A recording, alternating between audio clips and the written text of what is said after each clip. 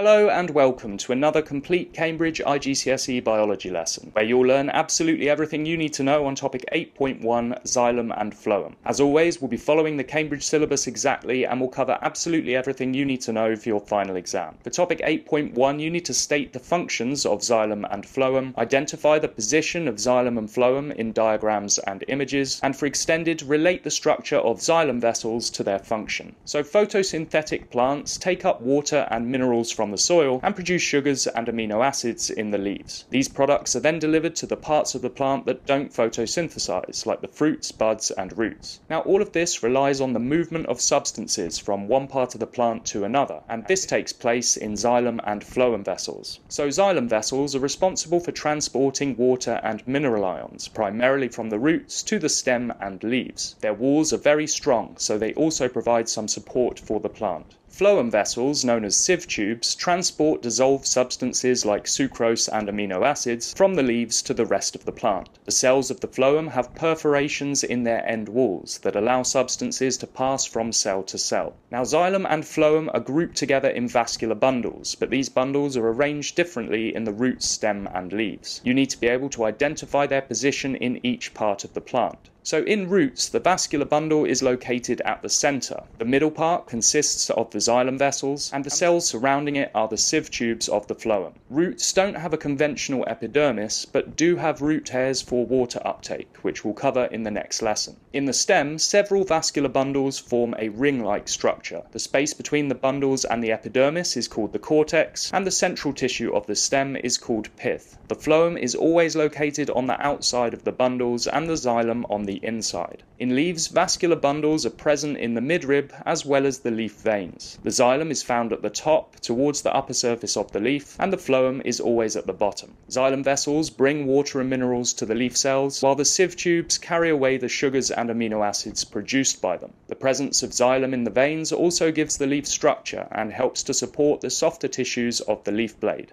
Okay, so that's everything you need to know for core, but for extended you also need to relate the structure of xylem vessels to their function. So a xylem vessel is comprised of a series of long hollow cells that have no cytoplasm or organelles. They also have no end walls and thus form a continuous tube through which water and mineral ions are transported. Their walls are thickened with a substance called lignin, which makes the vessels strong and impermeable. Xylem also contains many long lignified cells called fibers, which provide additional support for the plant.